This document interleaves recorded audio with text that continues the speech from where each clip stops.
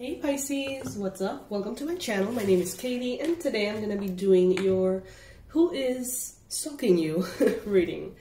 I haven't done these in a while. I know that many of you used to follow them a lot when I was doing the weekend marathons. So let's see if there's anyone around Pisces who is thinking or focusing a little bit too much attention on you.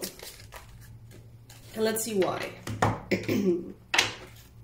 Now, this is not about actual stalkers. This is just about people who probably look at your social media a little bit too much, or people who have you very present in their mind and you just want to confirm perhaps the vibes that you have been feeling. We're gonna focus on the 3 people who are mostly thinking or speaking about you, okay? Before we start, this is obviously not gonna resonate with all of you, so take whatever resonates with you, leave the rest behind. Good for Pisces, Sun, Moon, Rising, and Venus. And if you ever want to say thank you for the readings, if you would ever like to let me know that these help at all, you can do so with a donation. In the description box below, you will find the link. So thank you guys. Alright, let's get started. Universe, what is the first person? Who is the first person who is really paying attention to Pisces right now? And why?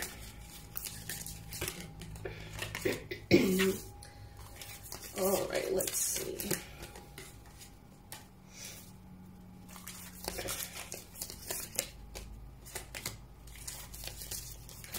Okay, so there could be a person. Could be a Capricorn, Virgo, Taurus, strongly Virgo for some of you, or someone with a lot of Earth in their chart.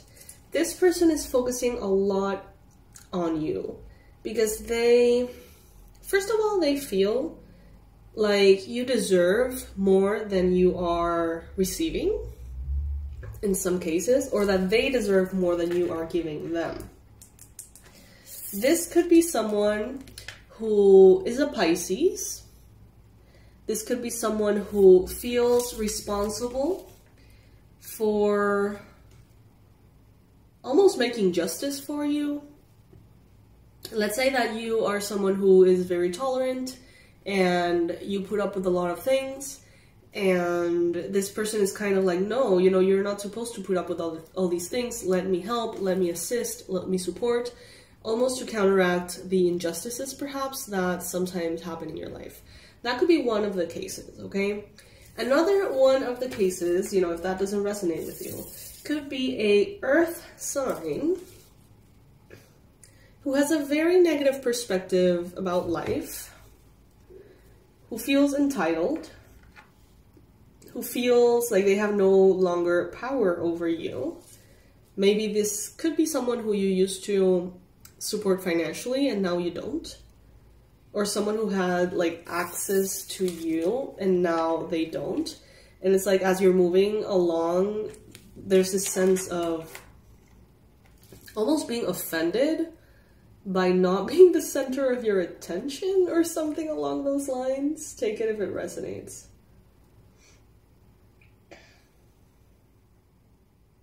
This person is This could be someone who, sorry guys, who sees you like when you're at the best, at your highest, they almost take credit for what you do. And when you're at the lowest, they kind of like make fun of you.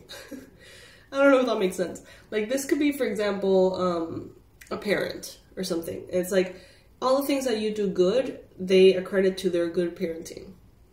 But as soon as they mess up, they're like, oh, you know, they kind of throw you under the bus. That could resonate with some of you.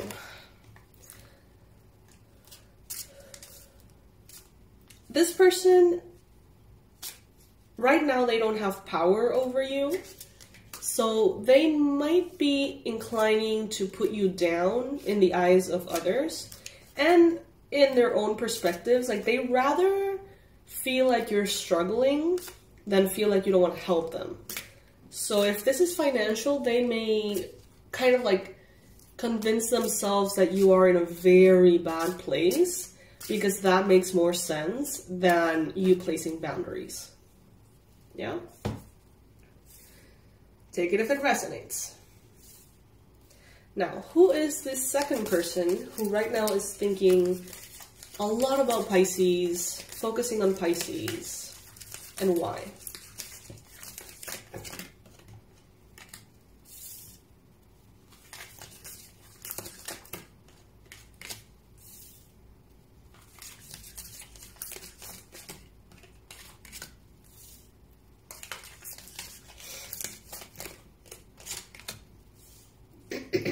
Okay.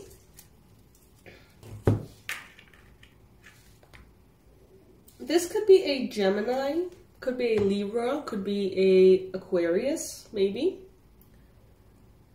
This is someone here who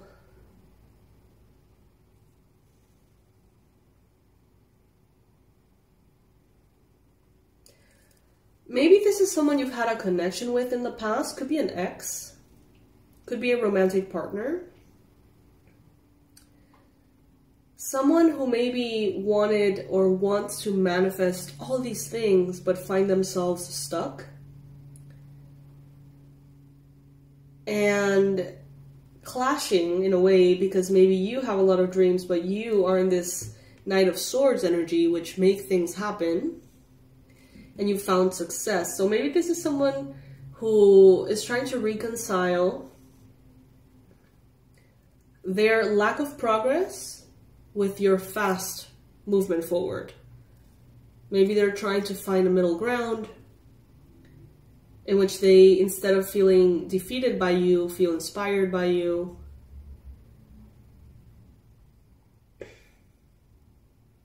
There's someone here who is not brave enough to do bold moves and take risks. And they have seen your risks and it's easier for them to minimize them. Kind of similar to this vibe over here. To minimize your efforts, your risk taking, your decision making, and call it luck. To sort of like accredit, like your success, pretty much you're saying it's because of good luck. But their lack of progress or success, I think it's solely because of a lack of action. We have the Knight of Pentacles here. The Knight of Pentacles is not one that is moving. He's standing still, strategizing. But you know, I mean, let's see. Strategizing is super important, obviously. But there is such a thing as sabotaging ourselves by trying to be perfect, right? Perfectionism is fear in high heels. It's like the fancy societal accepted word for fear, okay? And ultimately keeps us stuck. So pretty much done is better than perfect. And this is a person who sees that you accomplish progress, Pisces, by doing things, jumping in, taking risks, not having things be perfect. Kind of like building your wings on the way down after jumping. But they don't find in themselves the courage, I think. They may call your work sloppy. And they may call their work perfect. But their work is not getting anywhere. And yours is everywhere. So it's like there is an impact to what you're doing, Pisces, even if it's not perfect. It never will be perfect. Who is to determine what is perfect? But this person uses that as a mask to allow fear to stop them. This could be a Gemini. Could be a Capricorn, Virgo, Taurus as well. There's a lot of different energies, but mainly air and earth.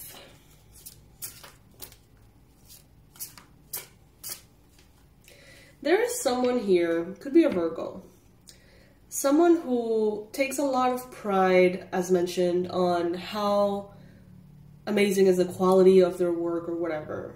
They take pride that it's like, Pisces is a sellout, or Pisces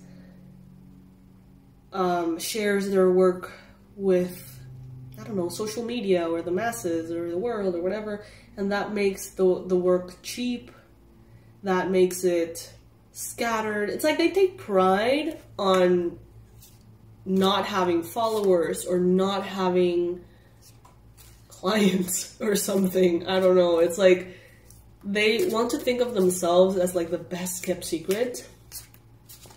But the truth is that they are not sought after. This particularly resonates with like other, if you're like a healer, energy worker, and like other healers and energy workers.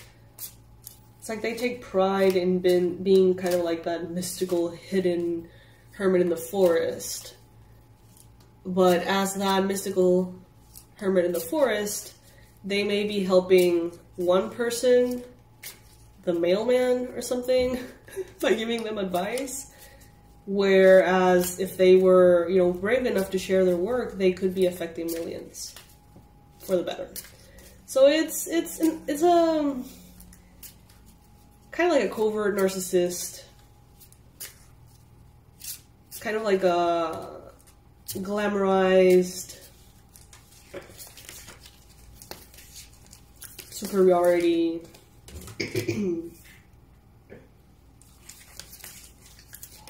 Arrogance, you know?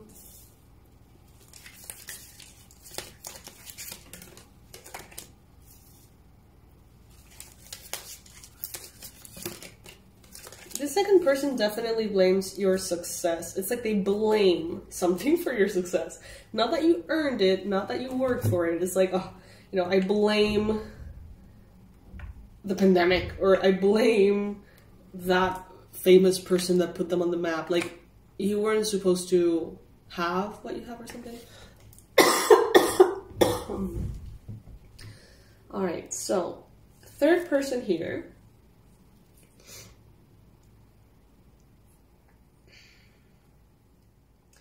Okay, this could be someone who actually has a very stable personality. I'm liking the vibe of this third person way more than the previous ones, okay? So I don't feel anything sneaky. I don't feel anything kind of weird. I see someone here who's very hardworking, okay? Someone who really puts one foot after the other. One step at a time, they get to where they want to go. They're not afraid of hard work, Pisces. This could be a Libra, Gemini, Aquarius person. This could be someone who is very, very intelligent, strategic, intellectual. They see things objectively. They see all angles of a situation and kind of like assess things fairly. This could be someone who is a current romantic interest or someone who you are in a relationship with. This could be someone who is interested in asking you out. In some cases, this could be someone who wants to offer you a business association.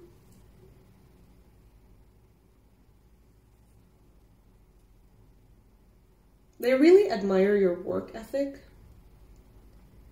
and they hope to be like you one day. This could be someone younger. They want to be kind of like on your good graces. They see you as someone who is solid. This could be someone who has seen you throughout decades. Seen you get down and be knocked down and get back up. Maybe this is someone who continuously sees your character and judges it in a very objective way. It's not like they're on their side, on your side, on other people's sides. It's like they just recognize that every time you go down, you go up. Every time that you have a problem or a big trauma, somehow you find a way to turn it in your favor. And this person admires you. This could be someone who's a little on the heavy side, someone who's a little bit overweight, I would say. It could be a man, could be a woman. They're very hardworking.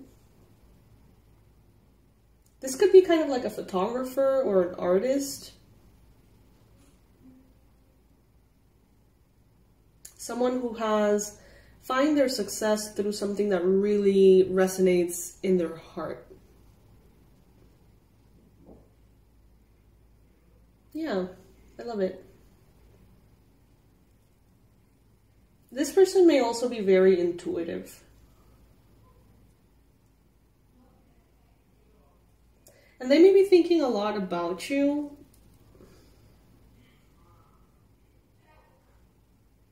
This could be because maybe you have been silent in a space that you share with this person. Let's say that you follow each other on Instagram, you haven't posted anything and they're wondering.